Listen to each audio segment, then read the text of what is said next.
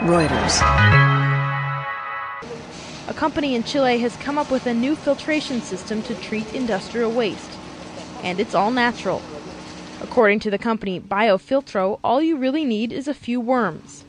For years, farm byproducts were treated with chemicals before they were reusable. Now, earthworms are doing the job. And all the organic waste is funneled into a biofilter, where the hundreds of worms live alongside billions of microbes that break down the garbage.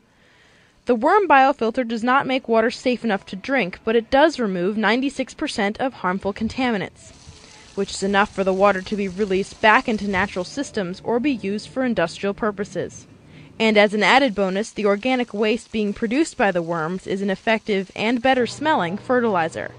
Biofilters are now being used at over 50 companies in Chile, Paraguay, and New Zealand. Lindsay Claiborne, Reuters.